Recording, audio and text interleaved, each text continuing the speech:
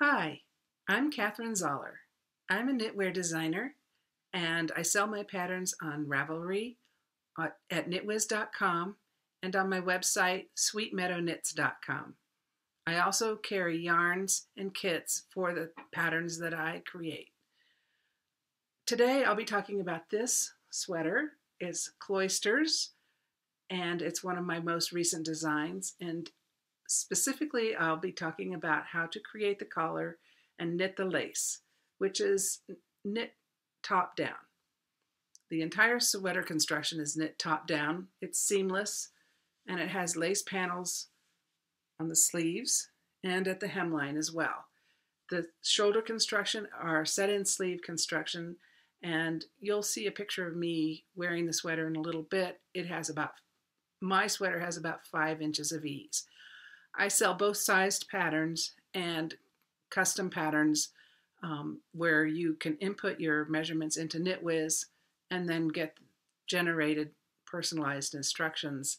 And one of the things I like about that is you can actually change the amount of ease. So if you like less ease, if you're a smaller person, less ease is usually a little better because our eyes have this illusion thing where small people look better with less ease. It looks the same, even though if you're a large person like I am and you have more ease, for some reason our eyes interpret it differently so that it looks the same across the sizes. So anyway, and I digressed. So let me talk to you about the lace. I'm going to switch to the camera now and we'll go from there. The lace in the Cloisters pattern is a multiple of 10 stitches, worked in the round. To begin the collar, pick up and purl around with the private or wrong side facing, so that when the collar is folded over, the private side becomes the public side.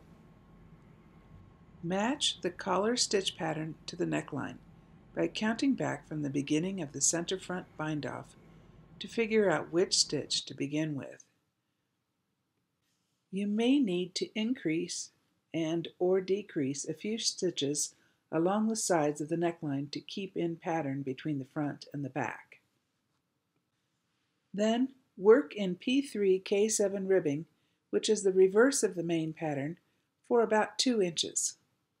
One tip is to use one size smaller needle for these rows, then switch back to your larger needle and work in K3 P7 ribbing for a few rows before beginning the lace pattern.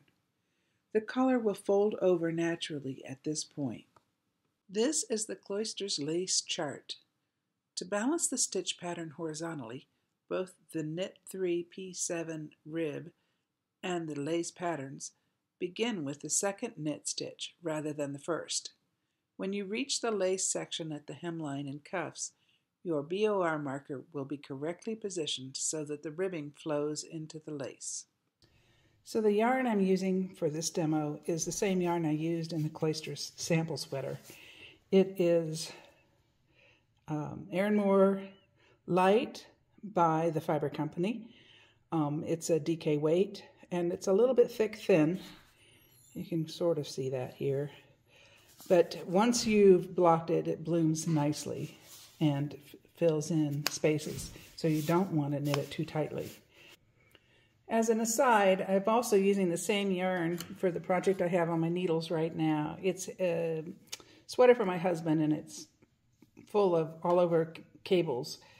Used the exact same yarn, different colorway, and you can see how it makes the cables pop.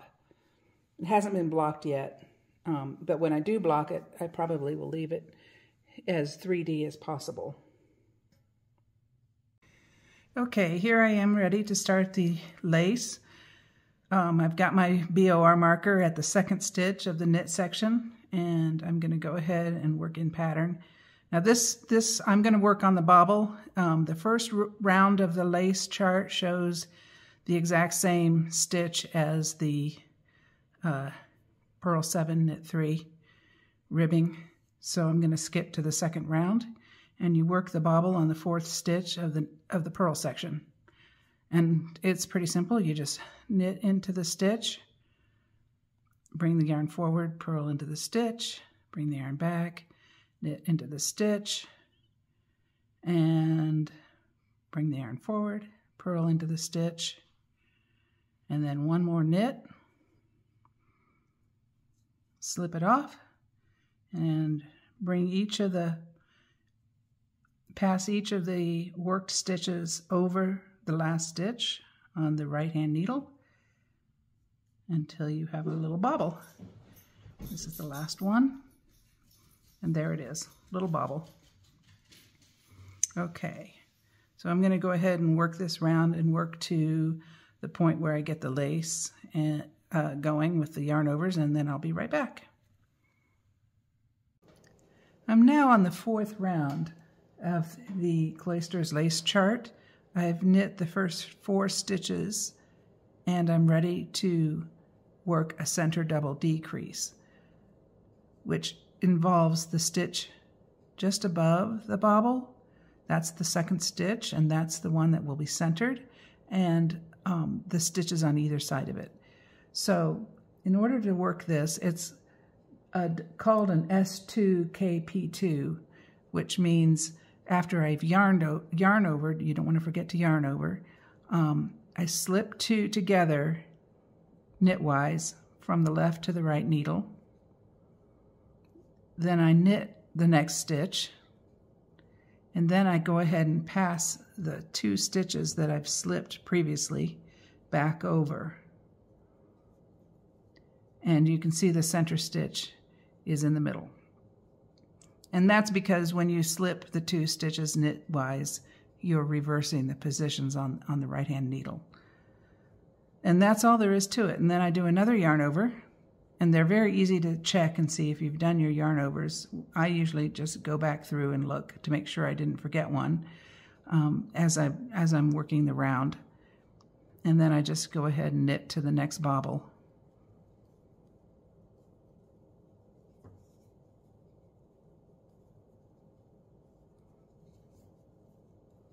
Okay, I'm ready to, the next bobble is at the 2nd position. So I go ahead and yarn over, slip the 2 stitches, knit the next stitch, pass the 2 slipped stitches back over, and there we have it, a center double decrease. Round 5 was just a knit row, so I went ahead and knit round 5, and now I'm ready to work round 6.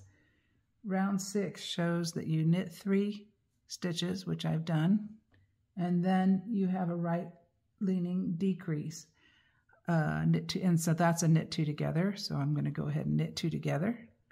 Oh, but before I knit 2 together, I yarn over, and then I knit 2 together,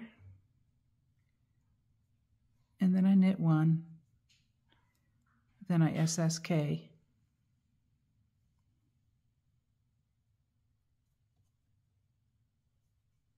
and then I yarn over. And then that's all there is to it. And then I work to the next repeat.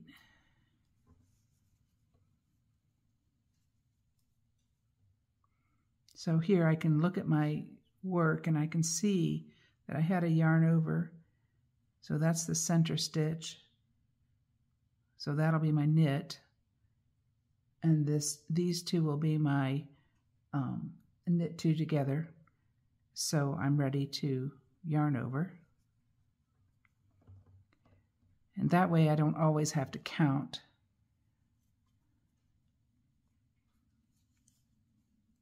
But if I did count, it would be 5 stitches between. Okay, so I yarn over, knit 2 together, knit 1, SSK,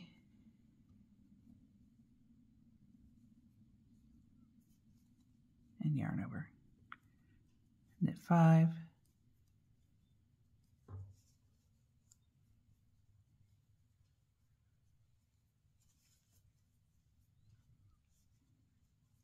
yarn over,